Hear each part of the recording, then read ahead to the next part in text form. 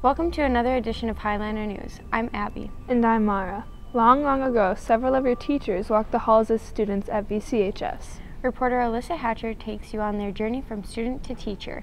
Hi, I'm Mr. Chellin.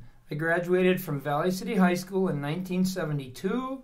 I went to college at Valley City State University. I started teaching at Valley City High School full-time as a band director in 2005.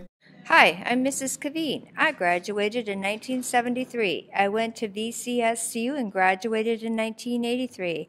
I was a stay-home mom and traveled a lot, and I started teaching at VCHS in 1983. Hi, I'm Mrs. Callahan. I graduated from VCHS in 1979. I went to college at VCSU. I started teaching at VCHS in 1993-94. Hi, I'm Mr. Rurik. I graduated in 1986. I went to VCSU and graduated in 1991. I started teaching at Valley City High School in 1996. Hello, I'm Mr. Murray. I graduated from VCHS in 1989, then went to college at VCSU and graduated in 1995. I taught in Ogilvie, Minnesota for 4 years, and in the fall of 1999, I took a job here in Valley City. Hi, I'm Mr. Hansen. I graduated in 2000. I went to VCSU and graduated in 2004, and I attended Minot State for my master's and graduated in 2011. I started teaching at VCHS in 2008. Hi, I'm Mr. Nielsen. I graduated VCHS in 2000. I went to college at VCSU and graduated in 2005, and I started teaching at VCHS in 2006. Lastly, we have Mr. Toppin. He graduated from VCHS in 1983, went to college at VCSU and graduated in 1987, and started teaching at VCHS in 1999. Reporting for Highlander News, this is Alyssa Hatcher. Here are some summer jobs that are being offered to students this year.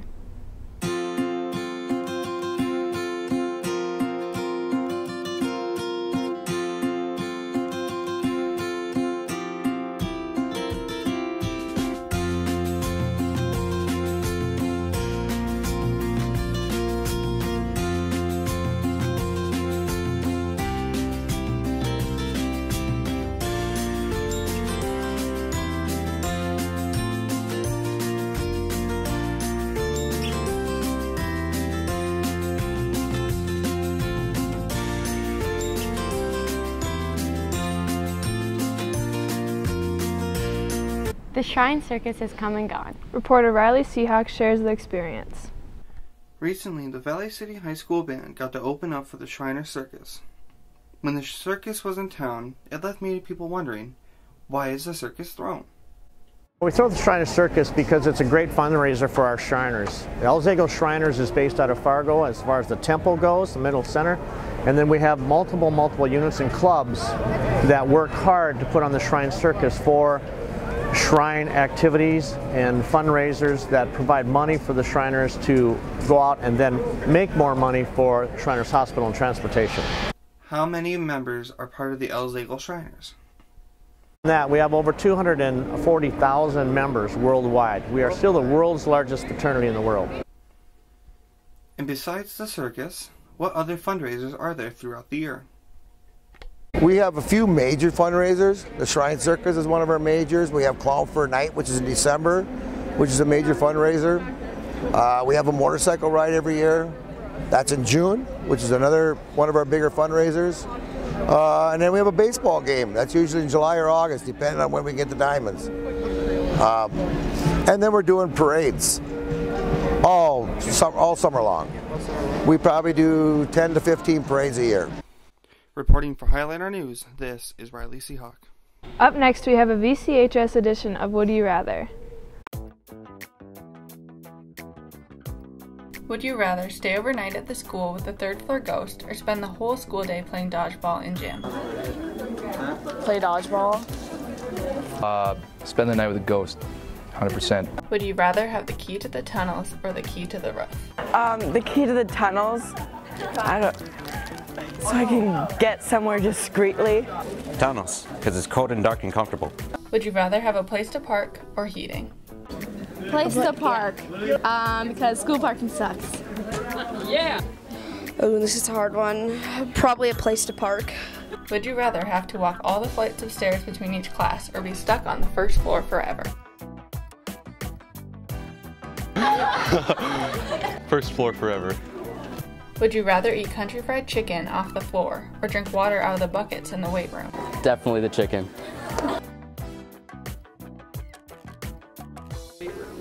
Oh, weight room buckets, definitely.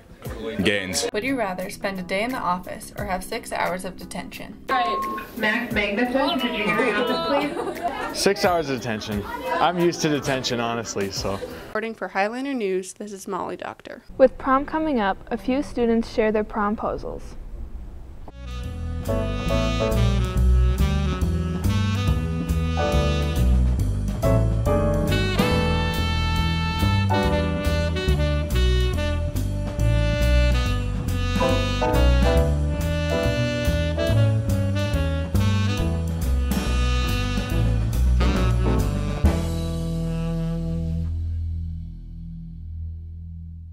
As semester 2 comes to an end, the seniors get ready to say goodbye. Reporter Jaden Dieterle finds out what they are going to miss the most about high school. I'm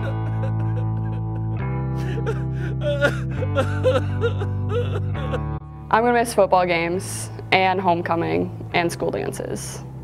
Mr. Thompson's class, probably. Why is that? It's just, I don't know, it's a super chill class, and we get to talk about basically whatever we want.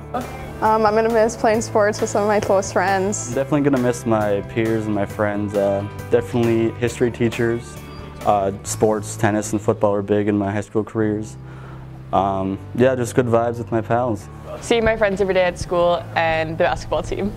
I'm going to miss everyone, seeing every single person's face every single day, talking to them, joking around, just the entire experience itself. My friends in sports. I'll be missing my friends, seeing them on a daily basis, as well as teachers that just helped us learn some things. Definitely the sports, volleyball and the sheet liners. What I'm going to miss most about this school, about school in general, is the people. Probably the boys, if I'm honest.